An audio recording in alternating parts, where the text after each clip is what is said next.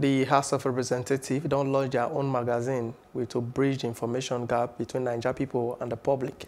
The Speaker of the House of Representatives, Honorable Femi Gbajabiamila, he said the magazine when they go to publish every 2 months, now part of the agenda of the 9th House of Representatives to carry Naija people along for their waka and waiting they don't do. When you listen to Nigerians both here and abroad, they are asking of their legislators, what are you doing? They are asking of their legislators, where are the promises that you made to us when we regained our independence?